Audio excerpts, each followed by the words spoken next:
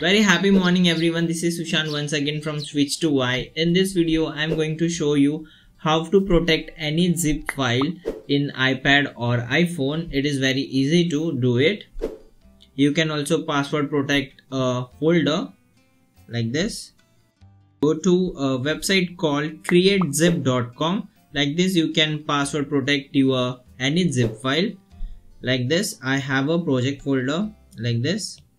In that we have some data, means photos, PDF, anything, and you can simply drag this folder over here in the box, and it will ask for the compression level. Select 0 for the fastest, and you can create your own password like this. 1 2 3 4. You can add more like iPad, okay, and create a zip file, and it will create a zip file. Download it, not now, and download it like this, and open like this.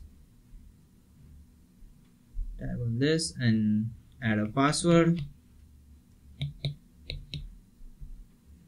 It will unlock, and you have the project files, okay. Enter, and you have the project file. Like this you can create a password to any folder or any zip file in iPad or iPhone in a very easy way. It is very super easy. I hope you love this video. Then give a big thumbs up, share with your friends. See you soon in the new amazing video. Till then, take care, stay safe, bye bye.